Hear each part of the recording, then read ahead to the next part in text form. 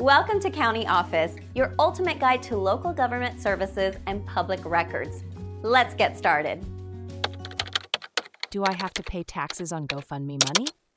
When you receive money through GoFundMe, it is essential to understand how it may be treated for tax purposes. The IRS views funds raised for personal causes differently than business income. If you receive donations for personal expenses, these funds are generally considered gifts. Gifts are typically not taxable for the recipient. However, there are exceptions based on the amount received. If the total exceeds the annual exclusion limit, the donor may need to report it.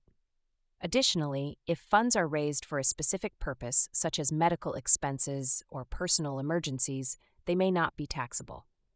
However, if you use the funds for different purposes, you may face tax implications. It is also crucial to keep accurate records of how the money is spent. This documentation can help clarify whether the funds are subject to taxation. For individuals or organizations raising funds for charitable purposes, different rules may apply. In such cases, the funds may be considered taxable income if not used for qualified expenses. Consulting with a tax professional is advisable to ensure compliance with tax regulations regarding GoFundMe funds.